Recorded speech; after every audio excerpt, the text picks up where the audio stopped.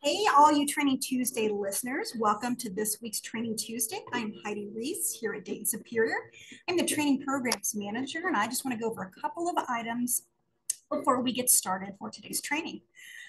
Just so you know, everyone is muted, but I still want you to ask any questions that you may have during and especially at the end of the presentation.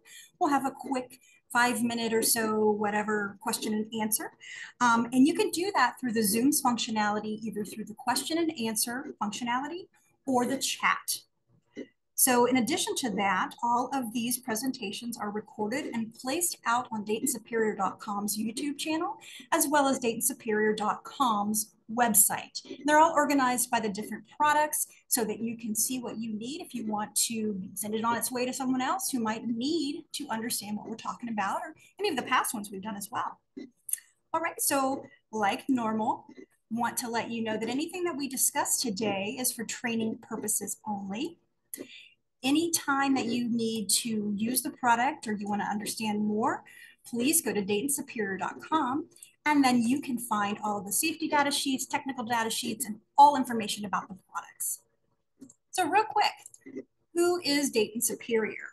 So we're talking about chemicals today, but not only are we about chemicals, we also do the whole complete gamut for accessories, chemicals, and forming with proven solutions for the Simons forming shoring, concrete repair and restoration, bridge deck, rebar splicing, precast and tilt-up construction. So we've got all of the needs that, all the items that you would need, but not only the products, we also stand behind that with our engineering that can assist you with a majority of it, whether it be for chemical specifications or for forming or bridge deck overhang engineering, as well as training. So we're doing a little piece of training right now, but if you need a custom training that will suit your needs, please contact me and Chuck, who is actually out doing one of these trainings at training@DaytonSuperior.com.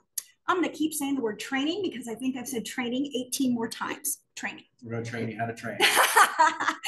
All right, so you're hearing our gentleman. Let's get into introducing him.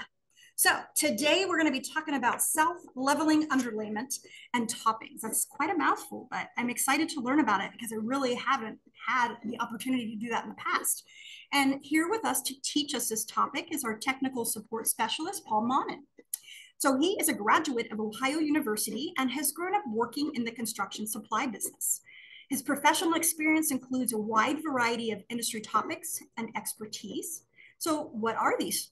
He's worked as an environmental health technician and both inside and outside sales positions, and he's effectively provided consultations and great customer experiences within these roles. Paul also understands the business behind the scenes because of his past warehouse management and shipping and receiving roles. And let's not forget his past data analytics. So you guys might not know me for that, but I like data a lot. It seems like I'm this, hey, training girl, but data behind the scenes really proves a lot to me. And he's done that. And it really bodes well that he can provide the skills required to deliver those specifications and lead assistance. And we're really lucky to have Paul here to further his career at Dayton Superior, working alongside the rest of the chemical team. And he can provide that technical support to you, our customers. And guess what? In his spare time, he also moonlights as what? You're a singer-songwriter, right? That's what they call me. That's what they call you. Well, maybe if someone asks a question, you can sing it out loud. Potentially. Potentially. All right. So, Paul, let's go ahead and start with self-leveling underlayments. All right, Heidi. Thank you so much for the introduction. Thank you, everybody, for tuning in and for attending our Training Tuesday. Today's topic is self-leveling underlayments and toppings. Self-leveling products. Ours are cementitious. They are a big business. They're very common. And I really look forward to giving you all this training and answering any questions you might have at the end. So basically, we're going to go through the different types of floor leveling products, underlayments, toppings, and the primers that go down with them. We're going to go over our offerings in this area, our specific products. And I'm going to go over a lot of general information on application, including surface prep, mixing, and all the tools and tricks and trades of the placing. The first thing I wanted to cover when I made this training, and something that I think is probably, like if you're going to remember one thing from this training, is that there are two different types of self-leveling, floor leveling products. Underlayments and toppings. They're not the same. They're similar in how they look and how they feel and how they're applied, but they are not identical. The big thing with an underlayment, I mean, it's all in the name. Underlayment. It lays under a finished floor. So if you have a concrete or a plywood floor, or some other substrates that we're going to cover later, and you need to level it out in order to put a floor covering down, a self-leveling underlayment is the easiest, quickest way to do that in large volumes. Floor toppings are different. They're most of the time, or the ones we're going to cover anyway, are self-leveling, and they behave in a similar way, but they're stronger. They have more compressive strength, and they're designed to survive over the long term as a wear surface. They can be walked on, and in some cases even take heavy traffic. Big difference. And in the world of contracting and bags and buckets and job sites, a lot of times these things are not, they're spoken of interchangeably. So I wanted to cover that first. If you get a call, I worked for distributors for years. If you get a call and somebody needs self-leveling, I want to ask them, is there going to be a floor or is there going to be a finished floor over it, or is this the floor? Very important stuff, foundational stuff, easy to understand, but very important. So we're going to cover underlayments first. They're, in my experience anyway, a bigger part of this business. They're a larger driver of volume. They're more commonly spec'd and more commonly applied. There is a lot in this name, once again. Self-leveling underlayment. It finds its own level. It's very low viscosity. In the world of cementitious products, this is about as low viscosity as it gets. It's very runny stuff. Water, sand, cement, polymer, very low viscosity mix. It pours right out of a bucket, or it can be pumped through a hose. It's very easy to work with and install because it's so low viscosity. It's not like you need a ton of strength to push it around. These underlayments obviously are designed for interior use only. Big caveat, these are not going under anything outside. Very common in new construction when you're working, especially with plywood subgrades, or if you're working with a non-finished concrete floor that you need to smooth out for a floor covering later. And once again, because it's so easy to work with and so low viscosity, this stuff is really, really ideal for large areas. If you're working with a small area, we have a couple of more niche products, trowelable products that are probably better suited for small areas. But if you're looking at a big floor that you need to level out, self-leveling underlayment, great stuff. So level layer is our premium, our workhorse, the big time self-leveling underlayment we sell here at Dayton Superior. You can see all the numbers there, 5,000 PSI. In the world of repair mortars and grouts, that's not much, but this is an underlayment. It's not taking a lot of structural force. You can see it can be applied at various depths, neat, go all the way to a feather edge. So if you have a part of the floor that marks the highest point of the level, you can feather it out over that and build it all the way up to 2 inches neat, or it can be extended with pea gravel up to 5 inches thick. The big thing, the game changer with these products in their mix design, the reason they are so important in our world is how quickly they turn around on jobs. We did a mock-up last week in the back. Nathan and I, my boss here at Dayton at the corporate office, walkable in 4 hours is definitely true. This stuff, it dries fast, sets up fast. In the chaotic world of job sites and scheduling, next day, 14 to 16 hours later, you can be back in there installing the finished floor. That's crucial. So once again, easy to work with, works great in large areas, applied at various depths, walkable in 4 hours, installing floor covering in 14 to 16. That's the name of the game. Nice morph there, Heidi. I like that. Well, thank you. Econo level is level layer's little brother. They're not quite the same, although they are very similar. You can see the compressive strength is less, and its depth variations of neat application is somewhat less variable. So it's a little bit less dynamic, but depending on the demands of the project, econo level could very well be spec'd and could meet specs. And we sell a lot of this stuff because it's a lower price point.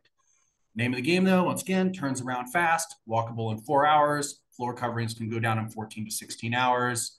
Same idea, different product, different name, etc.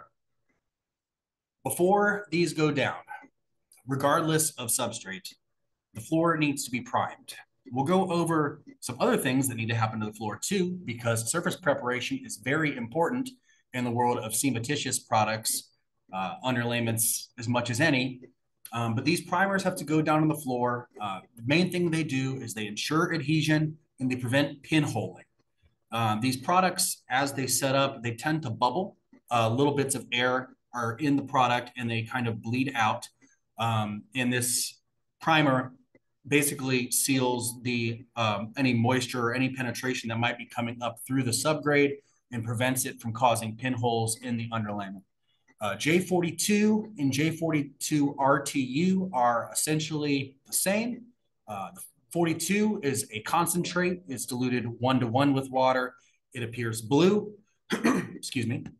And the RTU is pre-diluted, ready to use. So it does not need field diluted. There are some cases in which the J42 concentrate needs to be applied full strength. So if you find that you're using this stuff a lot and this is the kind of work your company is focusing on doing, I would probably advise buying the concentrate just in case you need to use it full strength. Now, before we put down primer, we need to prepare the subgrade to take an underlayment. I wish I could post this on giant posters all over every job site in America. We can make that happen. You want a blimp? I'm down with the blimp. Okay. A blimp would be great. Clean the concrete, says the blimp, because nothing is going to stick to concrete if it is contaminated, if it has dust all over it, if it has oil, gas, soda pop, whatever it is. Job sites are notorious for creating trash. And you can see here that I like this picture on the right because this is a very realistic example of what a floor will look like that you need to work with. So clean the concrete, get all the dust off of it. If there's any oil or grease in the concrete, that needs to be addressed with a cleaner of some kind. Definitely make sure that the concrete is ready to take any kind of topping. Otherwise, you're going to have issues with adhesion, and that is not good. Self-leveling underlayments that don't adhere are a big problem. A lot of times they need torn out. So measure twice, cut once, clean the concrete. Big points. If you have a tight trout surface, really dense, completely smooth concrete, it's going to need to be mechanically abraded in order to achieve a iCry CSP3. If you have any questions about that, feel free to send it into the chat. I'd be happy to get in touch with you afterwards and send you the resources on iCry's page that spell out the different surface profiles, concrete surface profiles, CSP. Basically, it needs to have some texture so this stuff can bite into the concrete. If it's really, really smooth and you prime over it, there's nothing for it to really stick to. So it needs a little bit of a mechanical profile in order to properly adhere. Another really important point, underlayments and toppings are not structural repair products. Repair and fill all cracks in the concrete prior to going over them with an underlayment. Otherwise, those cracks are going to telescope directly through the underlayment. And conveniently, if you ever run into this kind of stuff on a project where you're going to put down an underlayment and you need repair products, we offer those. A lot of times those are epoxies. We can help you with that. So if you're ever on a job and you don't really know what to do and you need to put down an underlayment and there are cracks to fill, get in touch with us and we can help you out with that. And of course, after you've cleaned the concrete, after you've made sure it has a surface profile and all the cracks are clean, our cracks are filled, and you clean the concrete again and again and again, clean the concrete, prime it with J42, then you're ready to go. Also common in self-leveling underlayment applications are wood subgrades. A lot of times you'll see this in residential. The wood floor, just like concrete, it's got to be clean. There's a lot of common sense in here, and I am not a plywood expert, but the concrete or the plywood needs to be in good condition. It needs to be structurally sound. We aren't using cheap particle board and then putting down a cementitious underlayment over the top of it. It's not going to hold up. So make sure that the wood is clean, make sure that it's in good structural shape, at least 3/4 inch thick. We recommend APA rated exposure 1 exterior plywood with a tongue and groove edge. This stuff can also go down over solid hardwood flooring, given that it's in good condition, it's clean, etc. This is one of those instances where you need to put down the J42 concentrate undiluted. just so it has that extra stickiness and it makes sure that the cementitious underlayment adheres. I thought this was really cool. I never was familiar with these applications prior to working on this presentation. Very common in hospitals are copper, lopper lined, copper and lead lined rooms for MRI machines and X-ray machines. These metal substrates are perfectly good for an underlayment. If they're really, really smooth, just like with concrete, mechanical abrasion to achieve a surface profile so that the primer and the underlayment have something to bite into is essential. And another little trick of the trade there, wipe the surface clean with a residue-free solvent. That helps the primer adhere as well. This also gets J42 primer undiluted, and then you're ready to go. Put down that underlayment. They can bring in the carpet, they can roll in the X-ray machines, and everybody can have fun. Your lopper's ready to go. Your lopper is ready to go. This is kind of a different product. I teased it at the beginning. In the world of underlayments, almost all the time we're talking about self-leveling products because if you're working in large-scale applications, it's a heck of a lot easier than troweling. But if you're working with a small area that needs leveled out before a floor is going in, SureFinish is a great product for that. As opposed to a self-leveling product, this is a non-sag, a trowel grade sort of product. It's very sticky. When you see highly polymer modified on any data sheet, that means it's got a bunch of glue in it. It's sticky. Stands to reason, I'd say. There's no primer required for this. Once again, best use case for SureFinish is I have this little corner or this small area where there's a small variation in depth. It's not level. You want to put down a finished floor, SureFinish. A bag or two gets the job done. If you're working with this in large scale, you're not doing it right. You should be using a self-leveling product most of the time. This is great because it, once again, cures out super fast. It says on the data sheet that standard floor coverings can come in 30 to 60 minutes after placement. That's pretty brave. I haven't worked with the product personally yet. I'm still pretty new to the Dayton team, but needless to say, the stuff dries fast. It's great for small areas. Great product.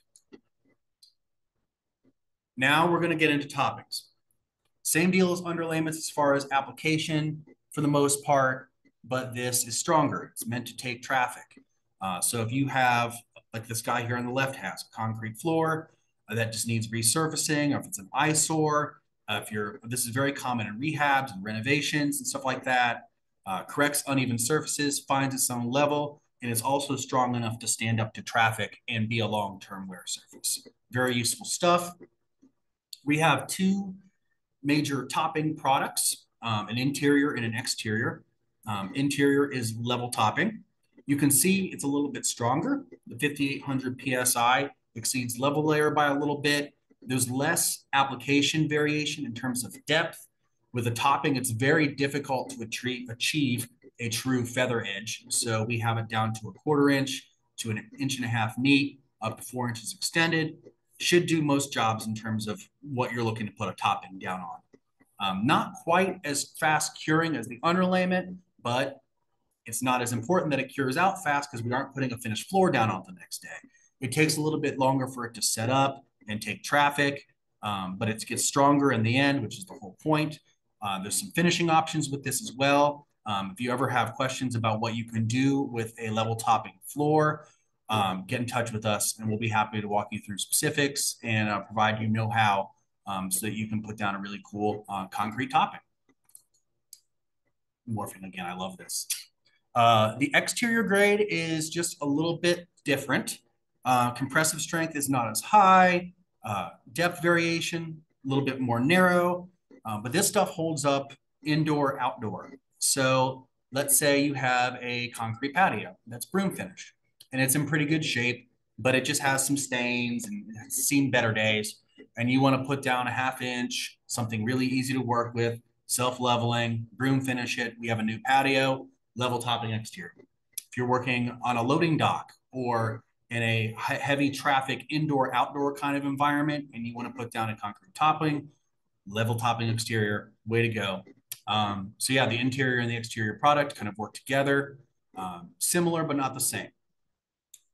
We talked about SureFinish as the trowelable underlayment. We also have a trowelable topping. So once again, in terms of recommendations, I'm normally looking at smaller areas for an area like this. If you just have a small area that you want to resurface and you want to work with something that's not going to run away with you or run away on you, pardon me. It's not running away with you. As long as you know where you're going. Going Yeah. to zero, go there. I don't see any legs on the bag, so I don't think it's running itself. We can make that happen. But thin resurface is great for smaller areas. It's stronger, it's sticky, really thin set stuff, feather edge to half inch. So you're not building this stuff up, but it turns around really fast and it works for small areas. So it's a good complementary product. And this is kind of how all this works together. Just to recap our products, you got two major self-leveling underlayments, premium and economical, along with the Sure Finish trowel grade underlayment, two different toppings, interior or level topping and level topping exterior, and a trowelable topping product, two primers, basically the same, concentrate and ready to use. That's the whole family right there. I'm bringing the whole gang. In terms of mixing and placing, I said if I could have you remember one thing, it would be self-leveling products, not all the same. There are underlayments and toppings. If I could preach one thing, it is clean the concrete. If I could preach two things, it's check the TDS for water dosage rates before you mix up any cementitious product. But these underlayments and these toppings, they're finicky and they're not all designed the same. A lot of guys in the field are used to mixing based on feel, based on look, and that's the kind of industry knowledge we need in the field. These guys know what they're doing. But quickly, before you go to put down the underlayment, double check the water dosage ratio because it's super important to how the product sets up, how it behaves, how it holds up over time. Just foundational element, read the tech data sheet, check the water dosage rate, very important. When you're mixing basic stuff here, add powder to water, not the other way around. Moreover, gradually add the powder. You can't remove the powder from the water mixture after you've added it. And in order to get a good, homogeneous, creamy, low viscosity mix without any lumps, without any little pockets of cement that haven't gotten any water on them, you just want to slowly add that water or slowly add that powder into the water, mix continuously, scrape the sides of the barrel, mix for 2 to 3 minutes, get it so there's no lumps. Pumps mix a little bit faster, 1 to 2 minutes. And if you're extending with gravel, just basically follow the mixing instructions for the leveling product itself and add the gravel last. I would also add to make sure that your aggregate has been pre-saturated so that it doesn't suck all the water out of your cementitious mix. Underrated industry knowledge right there. Rock sucks water. Concrete sucks water. No. Yep. Now, I tell you, it's simple stuff that hangs up a lot of jobs. These photos, Heidi went to the length of removing the dates from these photos. Sorry. These photos are from the year 2000. I just thought it was funny. Dayton's an old company and been around forever, and we have all kinds of old photos. And I just thought this was a really good example of how this looks when you're putting it down in volume. So if you're working in a big area, you can see these guys have pallets and pallets of bags, and they're tossing them into this mixer over here that pumps around the hose into the little loading dock over there. And this is what it looks like on the other end of the hose. You can see how runny this stuff is, how low viscosity it is, how easy it is to apply thin. You can see the guy on the left looks like he has, I think that's just like a regular concrete come along. He must know what he's doing. I don't see a gauge rake. I also like the guy in the back leaning against the wall. I was just going to comment that, like, very important role there. Yeah, the foreman back there leaning against the wall, crucial to any job site. It's usually me. Me too.